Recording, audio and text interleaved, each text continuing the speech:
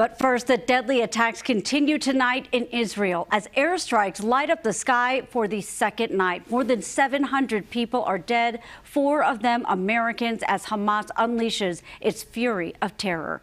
Got a lot to get to tonight at 10. I'm Marley Ginter. And I'm Tony Lopez. We start in Tel Aviv tonight, where daylight is just breaking. Reporter Haley Ott with the shock and sadness still sinking in.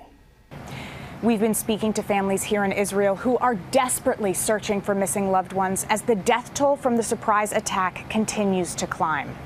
The Israeli government formally declared war on Hamas after a devastating surprise attack killed hundreds of civilians and members of the military. This is war, and we have to fight that war and win it. We have to destroy the Hamas war machine. On Sunday, Israeli airstrikes lit up the sky over Gaza as officials vow a long fight against Hamas. Several hundred Palestinians have been reported killed in the violent aftermath of the attack on Israel. They infiltrated Israeli territory and killed hundreds of Israelis. At least 600 were butchered yesterday, including whole families, elderly women, children. Babies were taken out of their mothers' lap and murdered.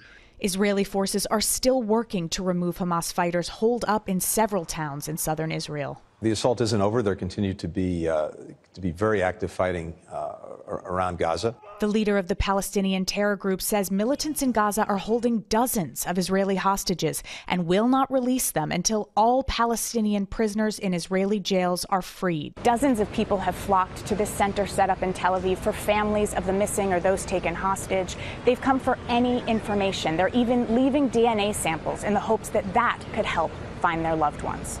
23-year-old Hirsch Goldberg-Polin has been missing since the attacks. Goldberg-Polin's father says he received 2 short phone messages at one point saying, quote, "I love you and I'm sorry." The Israeli government press office says over 100 people were kidnapped in the attack. For the families of the missing that I spoke to, they describe every moment that they can't find their loved ones as torture. Haley Ott, CBS News, Tel Aviv. Haley, thank you. Part of the U.S. response are sending a USS carrier strike group to the eastern Mediterranean to Israel as it battles Hamas after the vicious attacks.